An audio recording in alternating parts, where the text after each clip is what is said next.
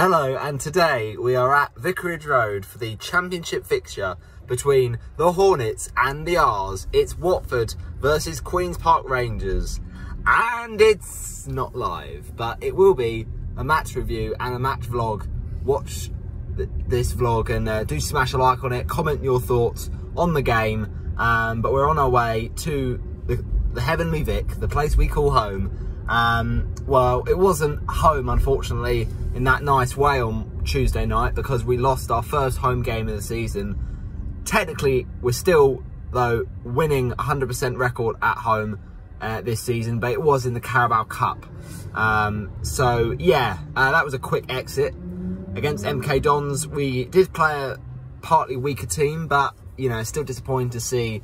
And you see the level of quality. We should easily be beating MK Dons with that kind of team, and just no kind of desire, and just looked really, really sloppy.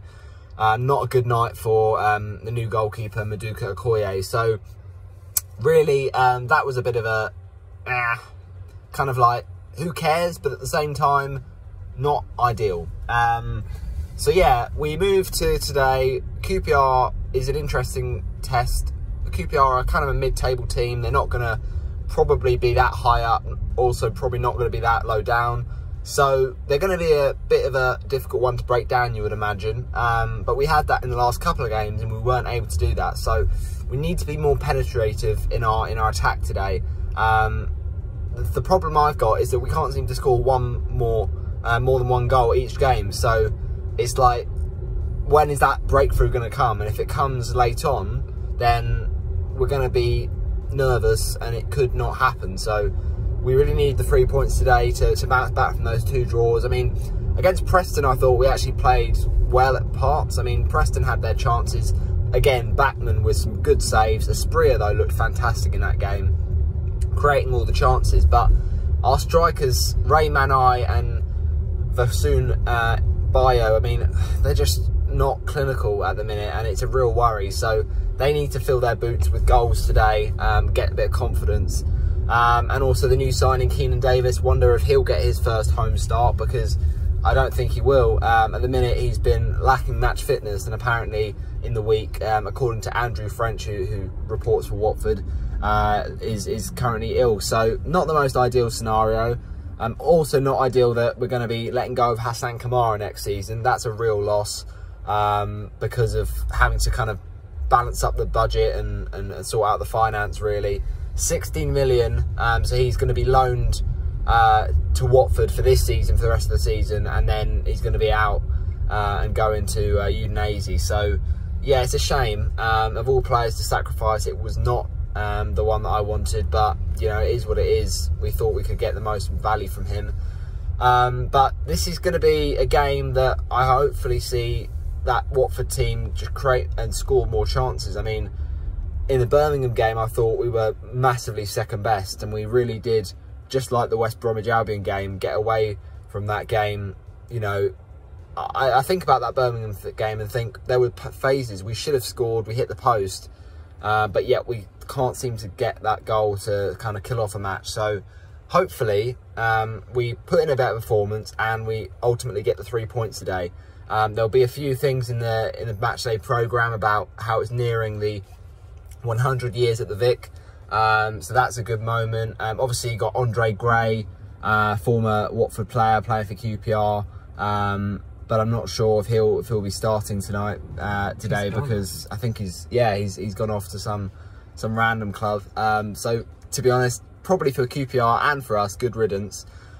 He just didn't really ever have it. But interestingly enough, of course, a lot of players down the years played for both these clubs, the likes of Heider Helguson, Tommy Smith. So let's see what happens today. Let's see if we can get the victory. I mean, I think QPR will definitely make it difficult, and we've got some difficult threats to deal with, like Elias Chair, Chris Willock.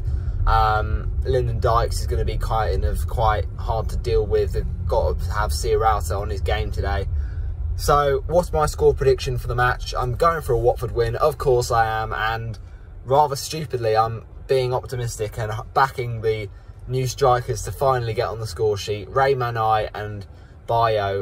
So Manai to get the first on 25 minutes, then QPR get an equaliser in the second half on 57 minutes through Elias Chair.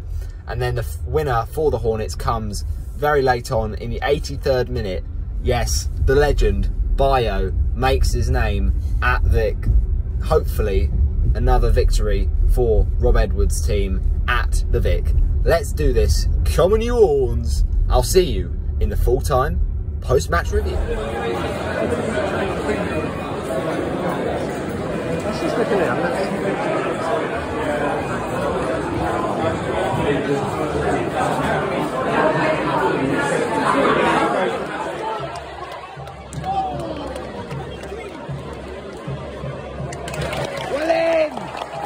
Love that, Hassan! Whoa!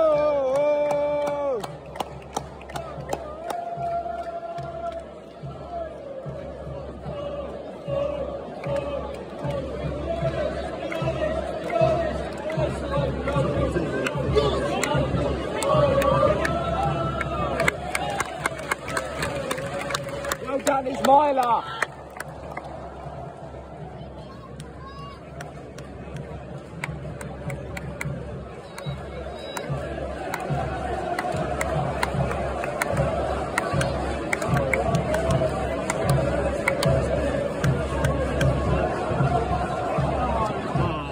Come on.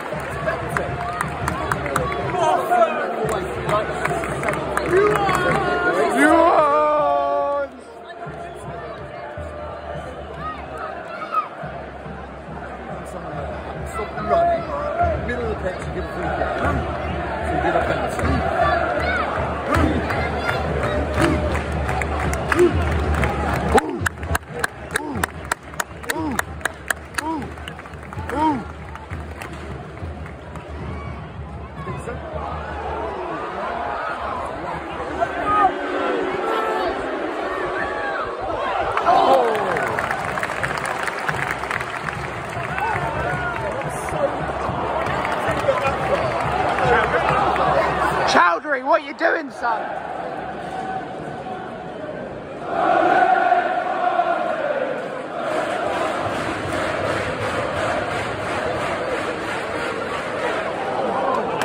Go on!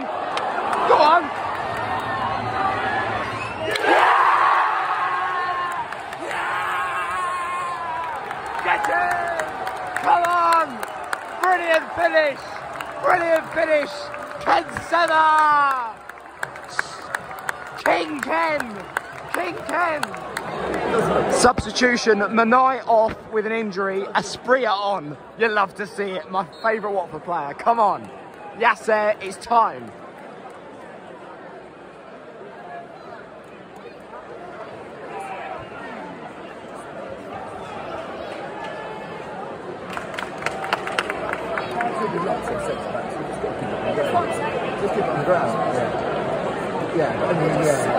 What a goal from Ken, by the way. The other goal was a deflected shot from Elias Chair. I think it will definitely be an own goal. But the important thing is we showed a great reaction to going behind. So hopefully we can go on and get 3 points.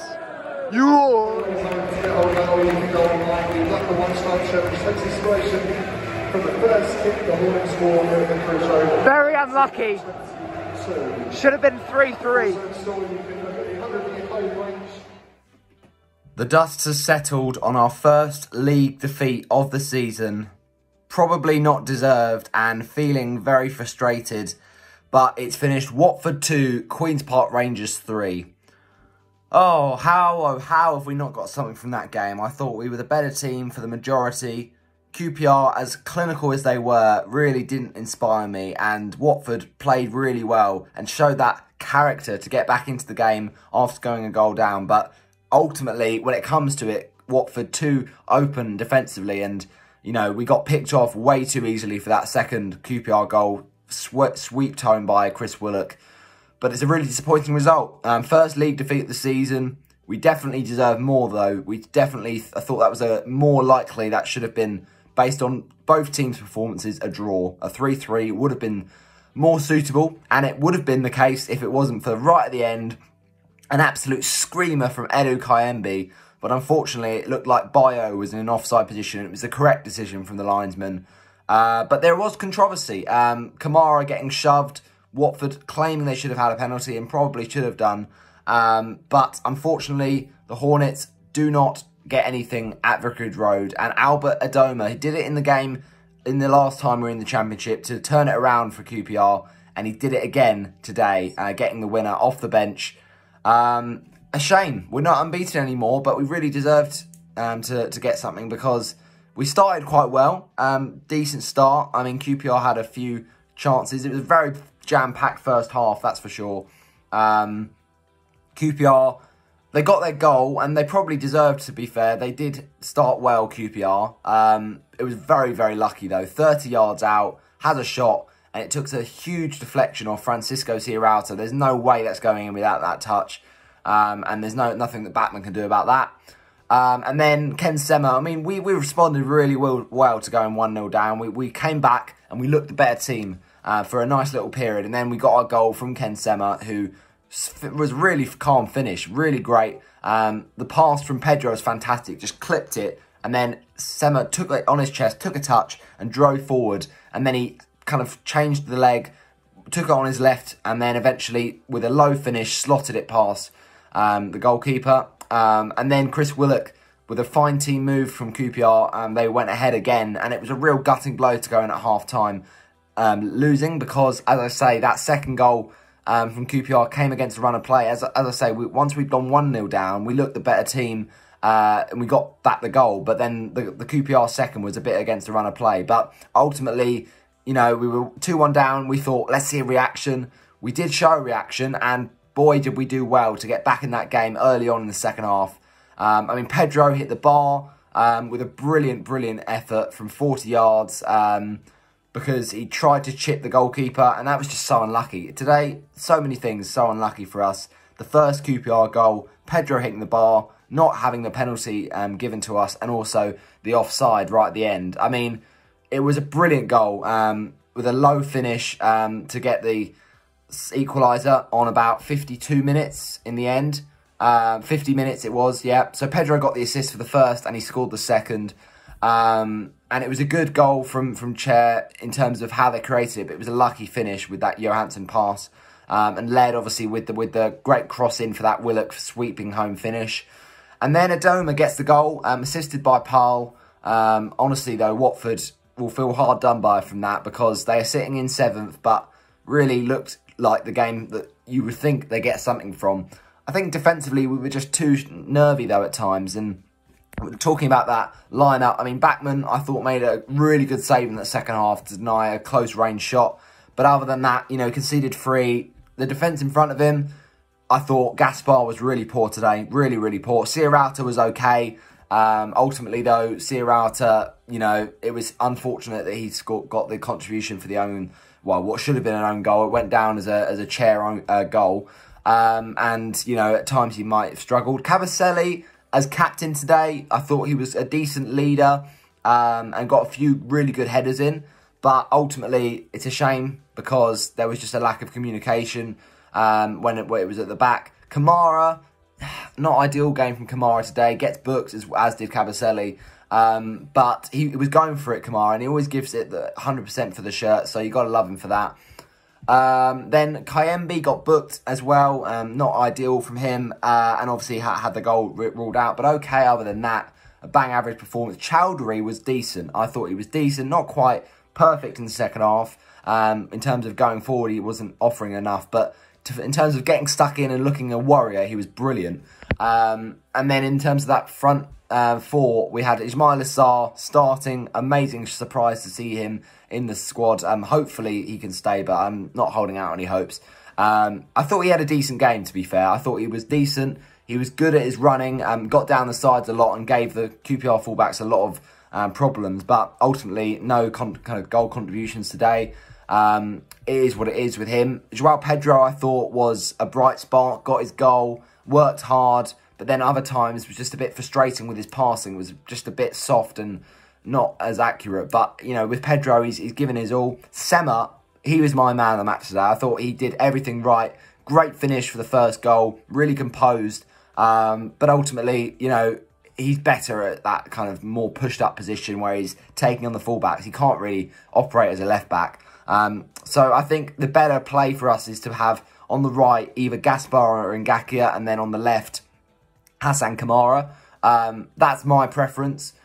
We played Kamara on the right and had Sema on the left when Gaspar was taken off and Bayo was brought on. So I think it's interesting. Ultimately, though, a decent game from Sema, and he's my man of the match with the goal. But Pedro was up there as well. And then Manai, obviously, shame to see him go off injured, but Spria comes on. I thought he affected the game at points of Spria, but there was other points where he lost possession. So, you know, he's a decent talent at Spria, and we certainly should give him more game time. But ultimately, I'm very disappointed to not get anything from that game, and we can feel hard done by, I think. But the performance was there. That's encouraging. We scored goals, much, much better. And defensively, a little bit concerning. But at the end of the day, it is what it is. We've given our all, and that's all we can do sometimes.